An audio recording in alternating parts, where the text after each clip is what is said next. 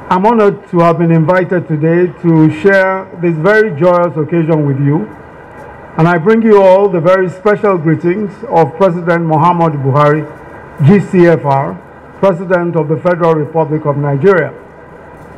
It is clear that Nasarawa State University has come a long way since it was established 20 years ago, a result of the bold vision of His Excellency, the former governor of Nasarawa State and now chairman of the APC, Dr. Abdullahi Adamu.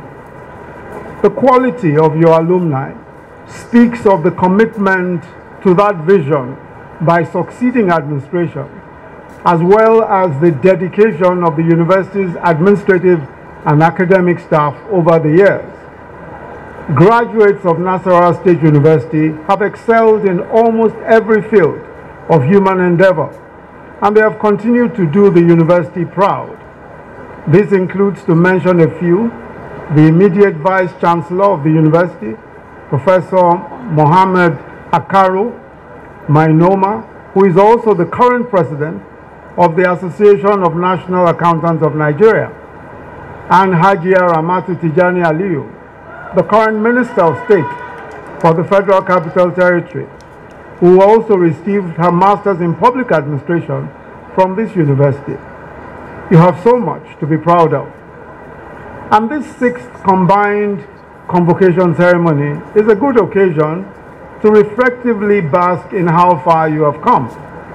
Congratulations to the visitor of the university and the Executive Governor of Nasarawa State, my dear brother, Engineer Abdullahi Sule, who has built excellently on the legacies of his predecessors. Let me also commend the Vice Chancellor, Professor Suleiman Bala Mohammed, the entire academic and administrative staff, whose hard and sometimes thankless work has culminated in the momentous celebration of academic excellence and attainment that we are here today for. May I also congratulate the 6 illustrious Nigerians who today were conferred with doctorate degrees honoris causa. The Attorney General of the Federation and Minister of Justice, Abubakar Malami, SAN, Senator Umaru Almakura, Alhaji Dangote, GCON, Malam Melekiari, and Chief Peter Eloka Okocha. Congratulations on this very well-deserved conferment. Congratulations also to the parents, the guardians, relatives, and friends of the graduates. This is your day, and you have worked hard indeed to get here. I say to the graduates, you must take pride in this moment. But it's also important that we celebrate this milestone in your journey and see it for what it is. This is a portal leading you into future careers that will define the fate of families, of industries, of nations, and the world at large. The world is waiting for you. Nigeria is waiting for you. Young people like yourselves have been the difference between the relative stability of the old and the possibilities of the new, the bridge between the past and the future. The innovations that have positively disrupted the world as we know it today have largely been pioneered by the boundless vision and the boundless brains of young people like yourself, fresh out of school, eager to apply themselves, to experiment, to try out new things, to make mistakes and to learn from them. You will be doing this great institution and the investments of faith made in you by professors, parents, and guardians a great deal of honor by believing in your own capacity to make a difference. Do not let anyone tell you differently, and you must resist the prevailing cynicism or the suggestion that the system is somehow rigged against you on account of your background, your gender, your tribe, or your religion. Education gives you a platform from which to make something out of yourself. And this is as true today as it was 2 decades ago when this university was founded. What will set you apart as you journey forward is how far you are willing to dream and how much work you are willing to put in. You belong to the most advanced generation in human history. a generation that's not bound by the rigid conventions of the past, a generation that is unafraid to ask questions, one that has inherited centuries of human innovation and advancement. And so you know much more than your predecessors, much more than those of us who are sitting on this stage, that there is nothing impossible to accomplish in the face of persistent, innovative, and collaborative effort. Many of you who are here today are digital natives, heirs of artificial intelligence, robotics, 3D printing, nanotechnology, and quantum computing. You know firsthand the wide-ranging opportunities of digital and mobile technology, the disruptions in logistics and global supply chains that have allowed for cheaper and more effective trade while opening up new markets and spurring economic growth around the world. It was Frantz Fanon who said that each generation must, out of relative obscurity, discover its mission, fulfill it, or betray it. End of quote. These signs are clear the signs today are clear that you are on a generation that is on the path and with the heart to fulfill its mission. And we see it in the everyday stories of young people like you out there, changing the Nigerian and African narrative, one idea, one bold move after another.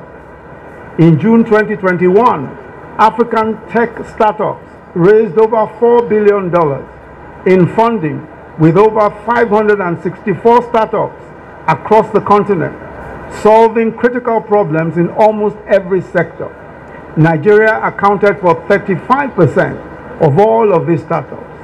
Beyond the numbers are daring young men and women molding a new future from their restless imagination with ambition and remarkable resolve. In the last 10 years, we have watched young Nigerians significantly expand the creative and cultural capital of the country on a global scale, with our music, our movies, our fashion, our literature dominating the airwaves across the world. These creative young people have borrowed from the past and the future to invent a present sound, style, and aesthetic that is wholly Nigerian, completely invented, and filling up auditoriums from Lagos to Europe to the US, and reaping every global award available for the taking. Part of this movement, by the way, is Chuks D. General, a fast-rising comedian and graduate of statistics from the Nasarawa State University, this university. Now, three things are important to keep in mind as you journey on, and I'd like to leave you very quickly with these three things. The first is persistence. There will be setbacks, and things will not always work out quite the way you expect them to. You may fail more times than you will prefer. But when you do, remember that failure is never the end. It simply is a signpost pointing you in a different direction. And it's like useful data that you can try and use again and try to do better. So keep at it no matter what. The world has always been pushed forward by people who refuse to take no for an answer. The second is ambition and innovation. Your hands can accomplish as far as your eyes can see. If fortune favors the bold, it does so now more than ever. The complex challenges facing our country and continent at large require ambitious thinking and courageous undertakings. The likes of Odunayo Eweni, Somto Ifezwe, and Joshua Chibweze, Covenant University students, were all in their 20s when they founded the now multi-billion-dollar PiggyVest in 2016, and it has grown to one of Africa's most profitable and most respected fintechs. The founders of the billion-dollar Flutterwave, Andela, and Paystack, also young Nigerians in their 20s when they started, barely 6 years ago. There is no telling how far you can go. I've been made aware of your university's robust research and innovation directorate.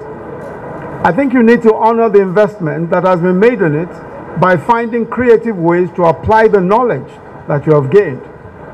You are graduating from a school located in the home of solid minerals and in the home of agriculture.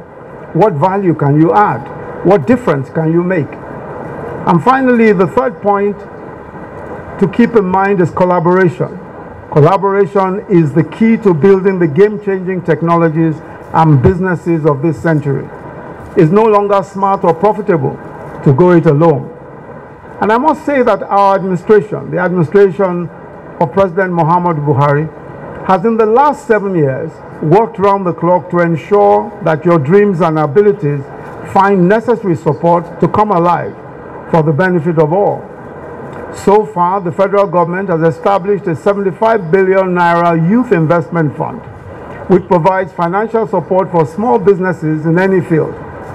There's also the new program called Investing in Digital and Creative Enterprises, with over $600 million to support young tech and creative sector entrepreneurs and other entrepreneurs through the provision of finance, skills development, and infrastructure.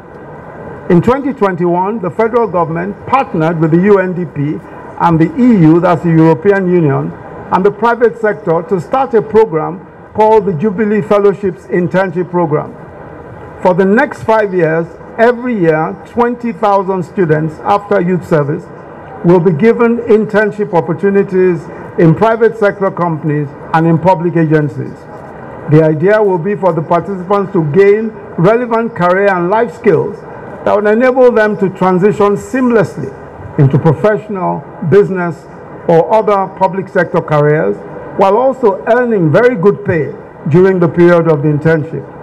These opportunities exist to support your dreams, and you can readily access them. So step out and take your place in the world. I think that a university education, as important as it is, does not give you all the knowledge that you require, or all you need to go out there and succeed. It arms you more than anything with the skills you need to seek out, to organize and apply information constructively. You have countless sources of information available to you at the push of the button. Use them. Don't stop learning. Don't stop acquiring new skills. But let me leave you all with an important task. Our nation is a nation of diverse tribes and diverse faiths and diverse beliefs. But this is how most great nations are formed. The challenge is how to wield all of our tribes into one tribe, a Nigerian tribe, a tribe of Nigerian men and women of all faiths, of all tribes, of all ethnicities and beliefs, committed to a country run on high values of integrity, of hard work, of justice and love of country.